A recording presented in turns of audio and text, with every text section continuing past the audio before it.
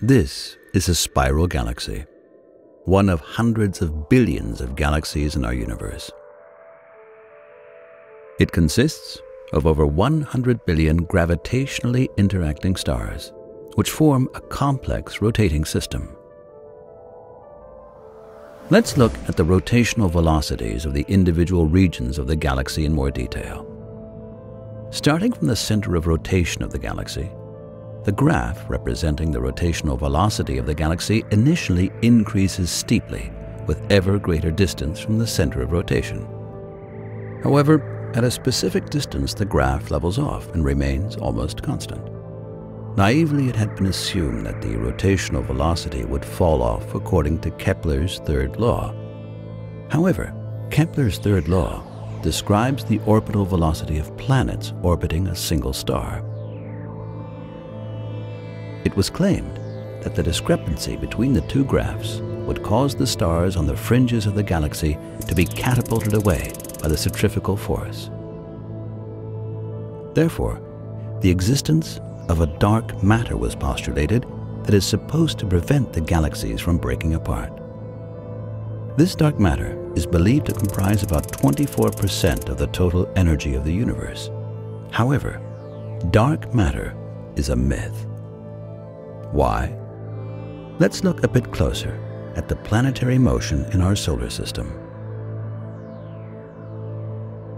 In 1618, Johannes Kepler described the orbital velocity of the planets orbiting the Sun with his third law of planetary motion. It is important to know that the Sun contains about 99.9% of the total mass of the solar system. As you can notice easily, Mercury, the closest planet to the Sun, has the highest orbital velocity of all planets.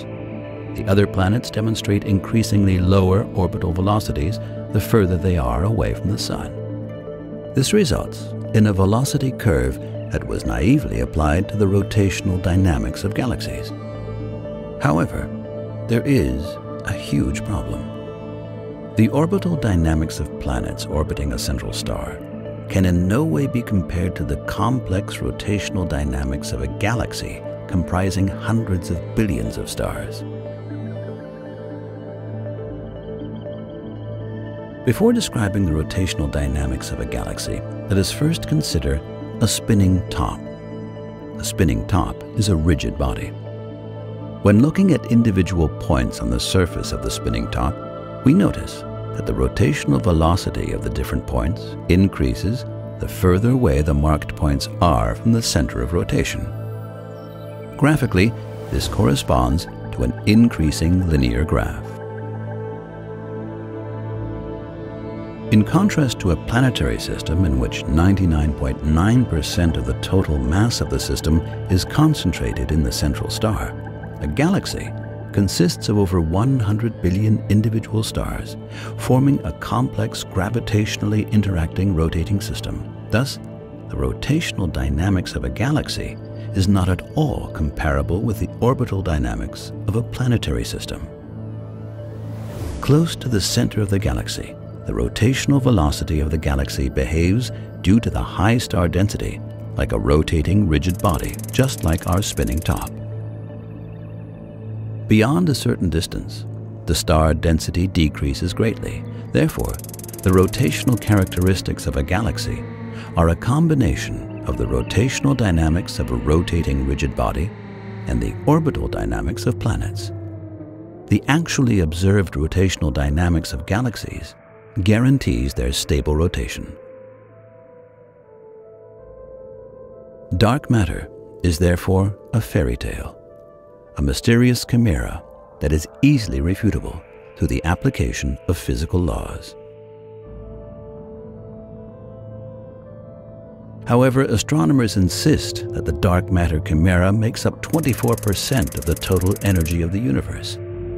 Another 71.4% of the total energy of the universe is attributed to another elusive energy known as dark energy. According to current consensus, the observable, verifiable universe only makes up a pitiful 4.6% of the total energy content of the universe. Dark energy, which is cited as the supposed cause of the expansion of the universe, is likewise pure fantasy and a miserable attempt to make the cosmos an esoteric playground. Learn more about this topic in the book Einstein's Universe Without the Big Bang and The Solution of Hawking's Paradox.